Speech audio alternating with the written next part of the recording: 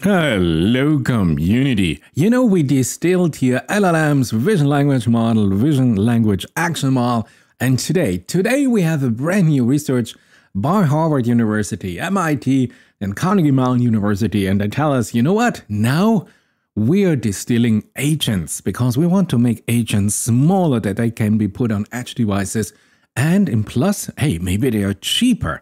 So let's have a look at the latest research. And here we have it. Carnegie Mellon University, Northeastern University, Harvard University, MIT, Peking University, University of Georgia, and what, Florida has an international university? My goodness. And they say, hey, structured agent distillation for LLMs. So what is it? Now, it's a new framework that compresses now our LLM-based agents. You know, the LLM is the intelligence core in each and every agent, into a smaller model. And here they go with a smaller student model. So you know exactly, we are in imitation learning, we have a teacher-student distillation. Now the interesting thing is, they say, hey, we want to preserve here the reasoning fidelity and the action consistency. And you know what? It turns out that this is exactly what is the problem up until now. So what they do is, hey, we can segment here our trajectory into the reasoning trajectory and into the action trajectory. And then they apply segment-specific loss function for the training. And you might say, hey, wait a minute. In the video here of yesterday, well, it's today here recording this video, it's not released, you see it's still private. We were talking here because of the specific here of a new form of GRPO, we were talking about a decoupled group relative policy optimization. And we also talked about here a control token and a response, if you want, loss function. So different loss function here also here for the adaptive reasoning. We looked at adapt think and think less. And you might say, is this the same? Yeah, have a look. If you look here at the paper think less, you remember we had the short token, and then we had here the think token. So to distinguish between the two short thinking and the long thinking, long arguing mode. Because we had an instability in the system, the authors had to not to go just with the plain vanilla GRPO, but they had to go with the D-GRPO. Plus we had some hyperparameters, and you know what? We are doing now the same because, and here is now the paper you should be aware of, University of Cambridge, University of Edinburgh, cross-tokenizer distillation via approximate likelihood matching, because they tell us here that most approaches rely here on token-level supervision, which treats here the complete agent trajectory as a flat token sequence and aligns here the prediction step by step, ignoring simply here the structured composition of reasoning and action.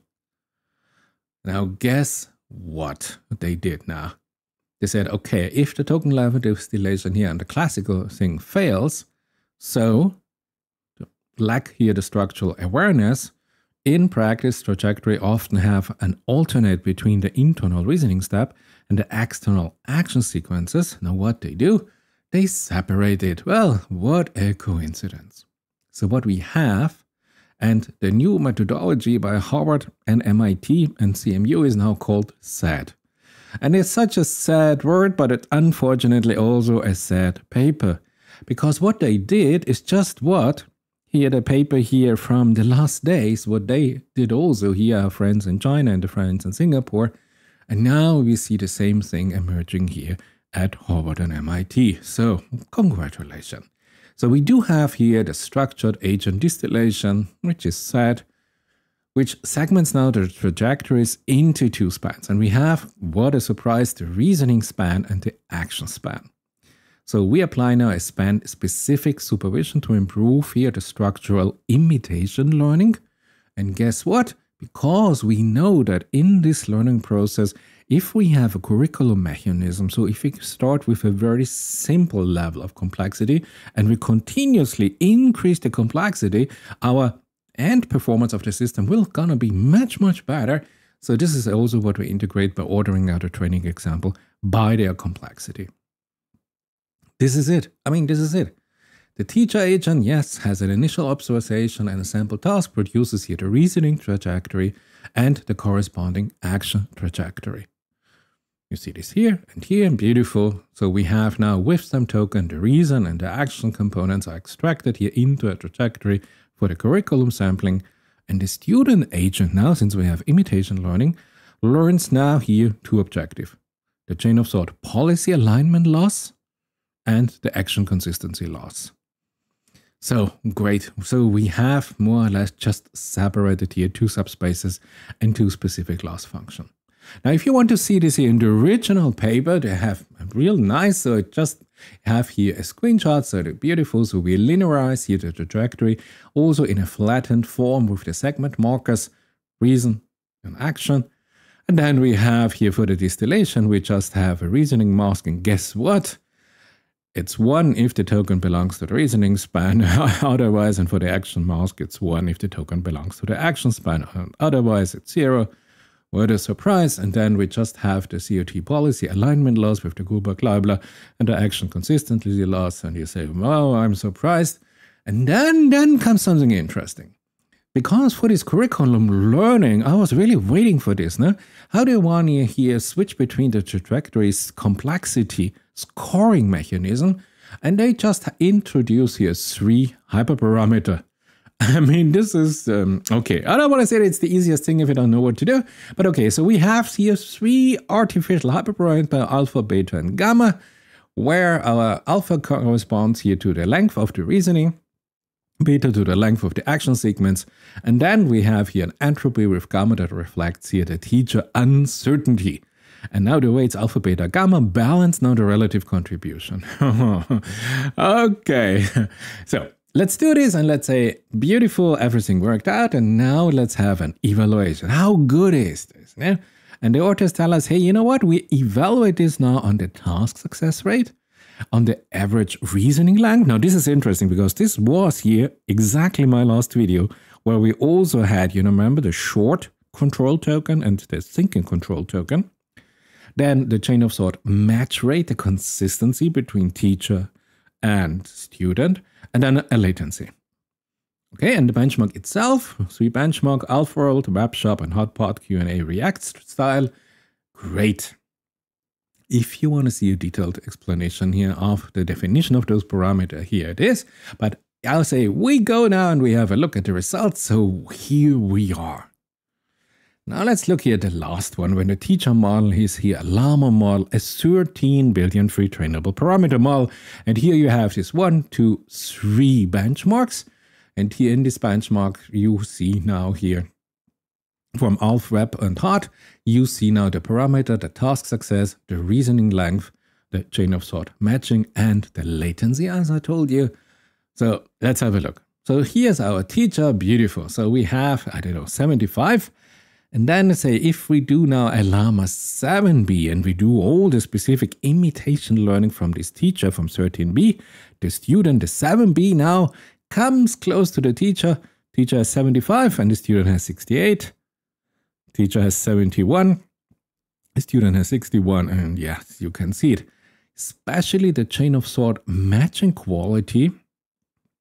Of course, the teacher is defined per se as 100%. But I would say 77% is not that famous, 72%.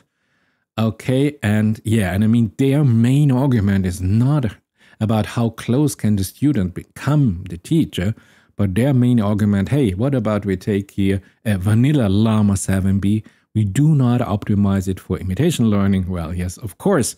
Then instead of 68, we only have a 64% performance here on AlphaWorld, for example.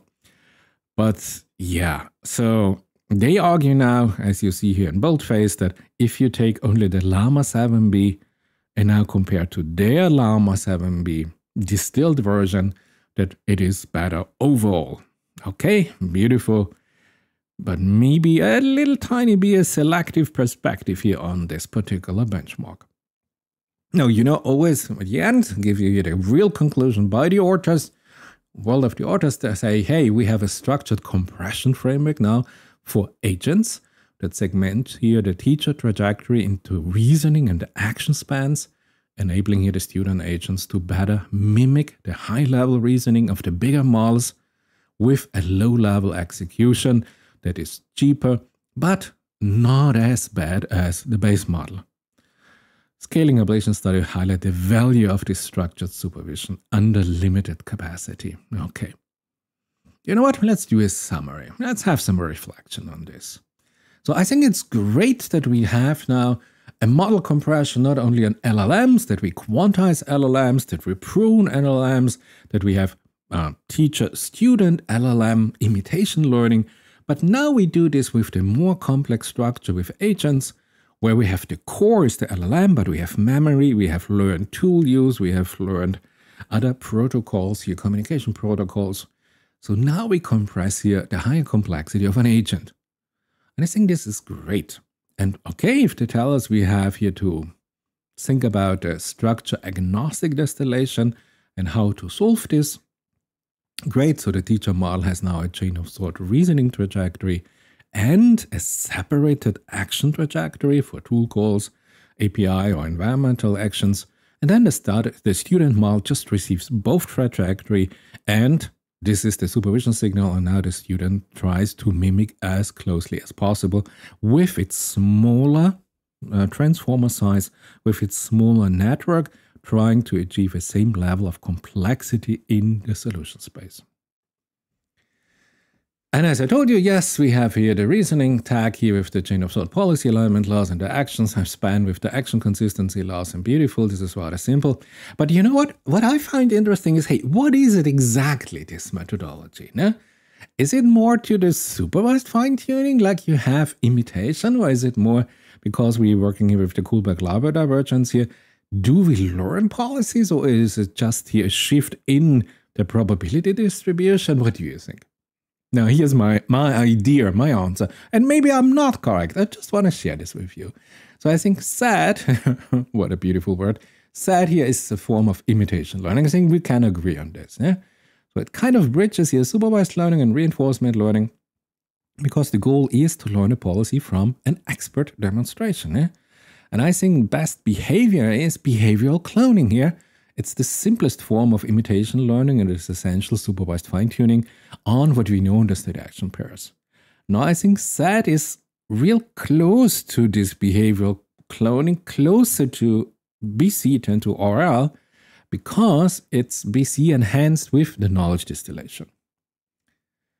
So what is SAD? I thought about it. I don't know if you agree. I think it's a supervised fine-tuning using knowledge distillation to perform behavioral cloning on a teacher agent's reasoning and separated action trajectory sequence.